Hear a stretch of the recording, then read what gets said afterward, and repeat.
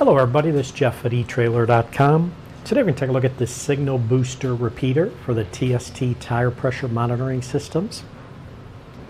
Now this single booster will strengthen and amplify the signal of your tire sensors to the display and helps eliminate electronic interference with your TST TPMS system. The signal booster repeater is included in every TST kit that you get. This one here you can use it if you need to replace a lost or damaged signal booster. Basically, the signal booster improves performance of the tire pressure monitoring system, and this one here is designed to work with the kit part numbers TST507RV4C, TST507RV6C, and also the ones that have the flow-through sensors, which are the TST507FT4C and the TST507FT6C.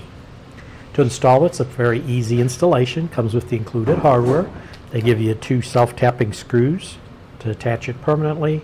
If you want to move the repeater around, it does give you hook and loop fasteners here with some double face tape that you can attach it to.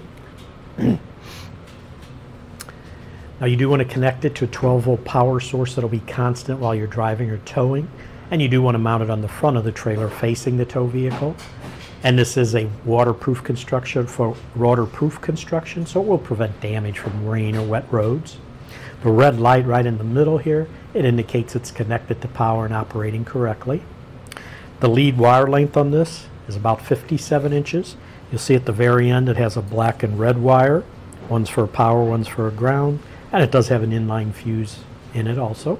The dimension on the booster repeater itself, if we hold it this way and we do the height up to the top of the antenna, bottom to the top, you can see it's going to be right about 2.5 inches tall.